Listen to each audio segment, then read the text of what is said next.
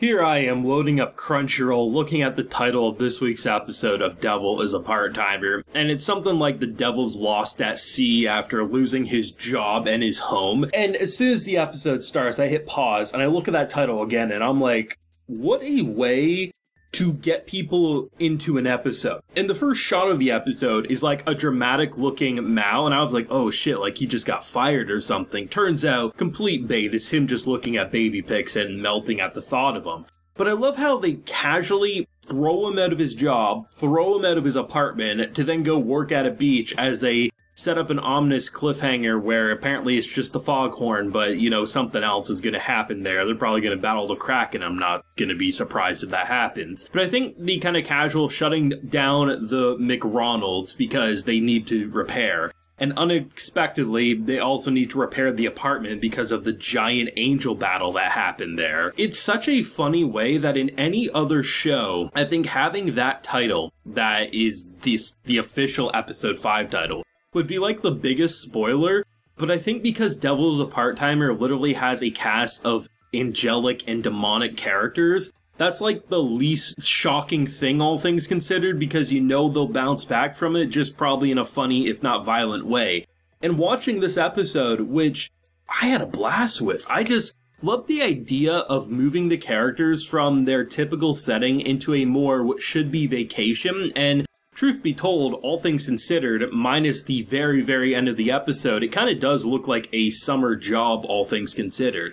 The dude's making probably way better money than he ever did at his fast food job. Also, he potentially will get a bonus because they clean that shack up rather well. And yeah, maybe they'll have to fight like a monster or something, but all things considered, right? I mean, this should be a pretty fun change of scenery, especially given by just the fact that we saw the best sandcastle I think we'll see in this anime season. But I love how, even if this season of Devil's a Part-Timer doesn't come close to the same visual quality of the first, it's a very inconsistent season. The character models change from one scene to the other, there's a lot of outsourcing going on, but I think it's just because there was such a long gap between seasons that I'm just glad it's not a complete PowerPoint presentation where things are sliding on screen. At the very least, even if the character models may not be that highly detailed or that consistent, I'm just happy that they're actually moving, unlike so many shows that are adapting like classic manga this season that basically hardly move at all. I really do hope, if the rumors that this show is supposed to be getting more than just a second season,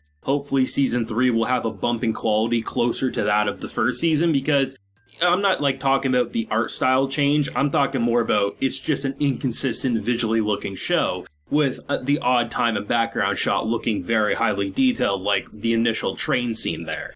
But it's something that, you know, normally I'd be a lot more picky with because it's probably one of the more ugly looking shows this season when you compare a vast majority of anime airing. But it's something about the characters in this story that just make me say, you know what, we waited nearly a decade for this show. I'm just glad it wasn't a complete flop in the visual department. Doesn't come as close as season 1, don't get me wrong, but the story feels like we never left it at all, and it just makes me easy to accept it. So hopefully that, you know, whatever happened in the production with all the outsourcing, hopefully when we get the most likely rumored season 3 that's already floating around, maybe they'll touch it up a bit more. But I think watching the content that we've seen now over, I think we're at episode 5 here, it's pretty crazy to go from just, you know, literally battling heaven to literally getting an unexpected baby to then going on an unexpected vacation that potentially will have a giant catastrophe that he'll have to save. And I think given the fact that his apartment isn't the most, I think, you know, big castle that you'd want to protect,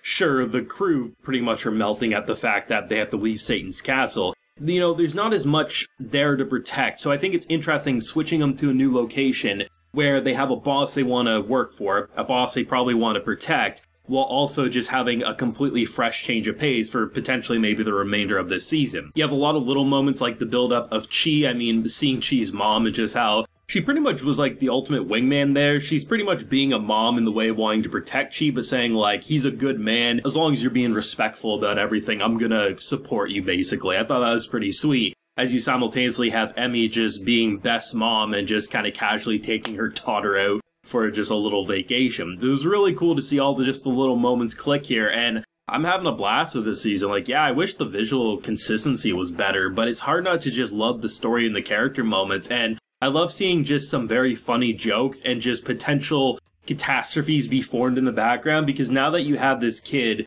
who views pretty much everyone in this group as like a sister, a brother, a mom, a dad, an uncle, whatever she views. Now you have Lucifer of all characters, who does maybe one thing a season, considers himself good for the rest of the season, now has a kid saying don't bully him because they want him to do work and he's crying in a corner. This dude's gonna get off on doing so much, and just, it's gonna be hilarious, if not a little infuriating, to see what he gets out of, because once in a blue moon he lifts his finger and saves the day, sort of a thing. But it was great. I mean, it's just funny how they continue to have fun with the whole concept of where they came from and now where they are. The fact that you have our boy over here just buy a suitcase, and how he's calling it basically like a business expense, and really at the end of the day, he's buying a suitcase. It's not the biggest thing ever, but knowing how like stingy he is with his money, it's kind of hilarious to see how far he'll go in certain moments, and just how he'll make an excuse like, oh, someday we'll have to travel overseas to get our magic back. It's just, I love to see the way these characters' minds work and how they get around what should be, you know, something they'd naturally push back against if another character brought it up, but because they did, they just have a grand old time saying, yeah, it's fine. One thing I did like is that based on the title of the episode, I thought he was actually getting fired for some reason, which would be weird because,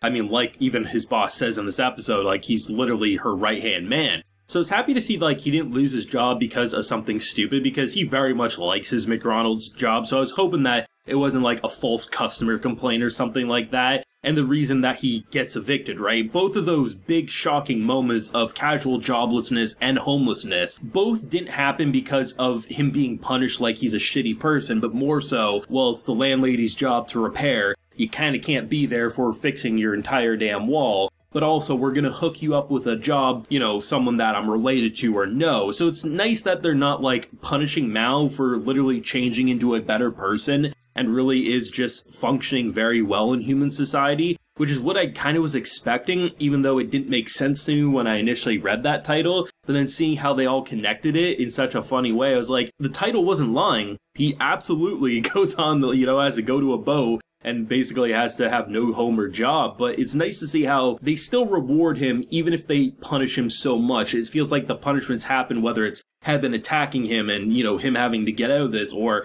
him having to relocate because of everything that's going on with repairs, right? This season of Devil's Part-Timer, it may not be the best it should have been in terms of the visual quality, with the character designs changing from one scene to another, and, you know, there's just so many freeze frames that you can look at and say, this isn't even half the quality of season 1. But in terms of the actual story, the voice actors, the characters, it's exactly what I wanted, so it's easy for me to overlook a lot of those shortcomings, even though I am crossing my fingers that when we do get that eventual season 3, it will have a bump up in the production value, but of course only time will tell. Let me know your thoughts though down below. What did you think of this episode? What do you hope to see with the cliffhanger of this episode? Do let me know. Be sure to leave a like if you enjoyed, and subscribe if you're new around here. So until next time, everyone, please take care and have a good one.